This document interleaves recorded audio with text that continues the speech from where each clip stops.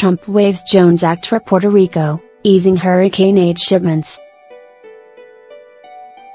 The Trump administration said on Thursday that it would temporarily waive a century-old shipping law for Puerto Rico that officials there said was hindering disaster relief efforts after Hurricane Maria.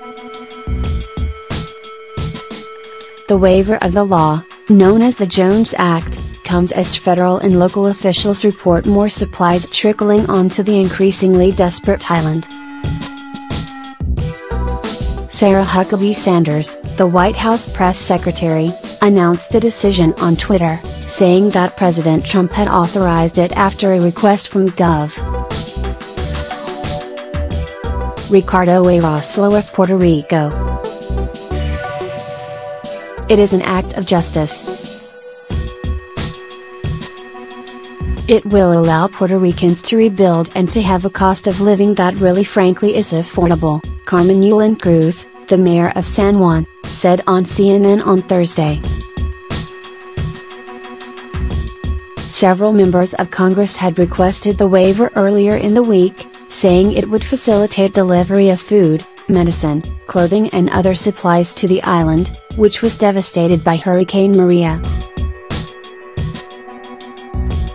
The decision was made by Elaine Duke, the acting head of Homeland Security, and comes after Defense Secretary Jim Mattis determined that doing so would be in the interest of national defense, according to a Homeland Security spokesman.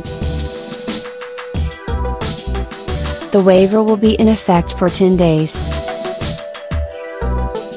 Here's a brief guide to the law, why Puerto Rico wanted it waived, and where the disaster relief effort stands.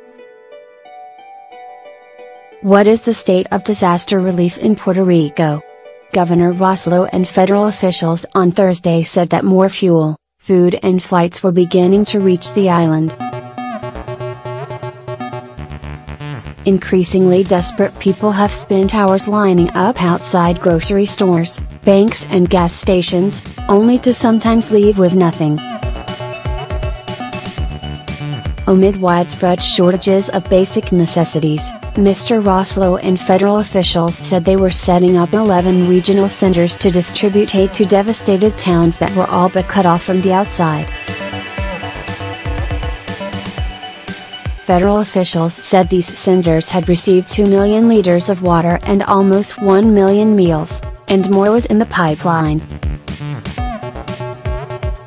A main challenge has been getting supplies out of Puerto Rico's ports and to people who need food and water. Governor Roslo said that 689 of Puerto Rico's 1,100 gas stations were now open, but lines at many still stretch for a quarter mile and people spend entire days to fill up a few plastic jugs with fuel for their cars or generators. He said that more fuel was arriving, and that officials were working to get truckers to transport fuel and other supplies. What is the Jones Act? The Merchant Marine Act of 1920, known as the Jones Act, requires goods shipped between points in the United States to be carried by vessels built, owned and, mostly, operated by Americans. Its goals were twofold. First, it was intended to support a national maritime industry that can mobilize for war or national emergency. Second, it was intended to protect American control over local waterborne commerce. Those opposed to the act have long included officials and allies of Hawaii, Alaska and Puerto Rico, who say that the law increases shipping costs for goods from the mainland, which are then passed on to consumers. Its supporters include pro-defense groups and members of the domestic shipping industry whose interests it protects. Some criticized calls for the suspension, arguing that it was not clear how much good it would do and that delivery delays were being caused by problems moving goods inland, not importing them. Why did Puerto Ricans want a waiver? In a Monday letter to the head of the Department of Homeland Security, 8 members of Congress asked for a temporary waiver of the act, arguing that lifting it would expand access to food, medicine, clothing, building supplies and oil needed for power plants. Puerto Rico can't borrow funds and they are required to use American shipping only, which is the most expensive in the world.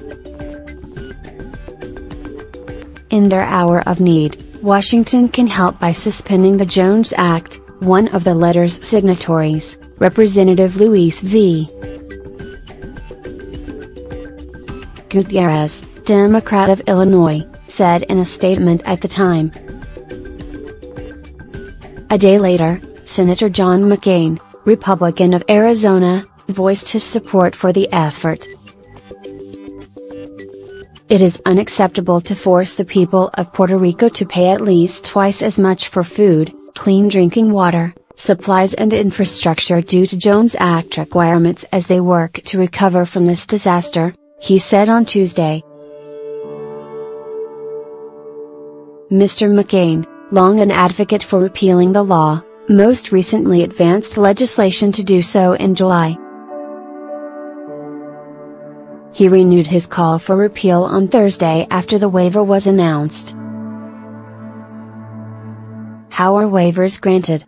Waivers are issued by the Department of Homeland Security, typically at the request of shippers unable to find United States vessels to shuttle their cargo or at the request of other federal agencies. A waiver can be granted only if it is in the interest of national defense and only if there are enough United States vessels available to meet national defense needs. Shipping costs or humanitarian needs are not part of the consideration, officials said. Alternatively, a request in the interest of national security may be granted automatically if it comes from the Secretary of Defense. When was the last waiver? The Jones Act was most recently waived weeks ago, in response to Hurricanes Harvey and Irma. On September 8, Ms. Duke granted a temporary waiver at the request of the Departments of Defense and Energy. That decision, she said, would make it easier to ship petroleum products, including gas, diesel and jet fuel, from New York, Louisiana, Pennsylvania and Texas, to Georgia, Florida, South Carolina and Puerto Rico. The one-week waiver was ultimately extended through September. That waiver was granted about 2 weeks after Harvey first made landfall and just days after Hurricane Irma clobbered the Caribbean. Thursday's waiver was issued 8 days after Hurricane Maria first made landfall in Puerto Rico. Before that, a waiver had not been issued since December 2012, when one was granted to ease the delivery of petroleum products after Hurricane Sandy, according to the department.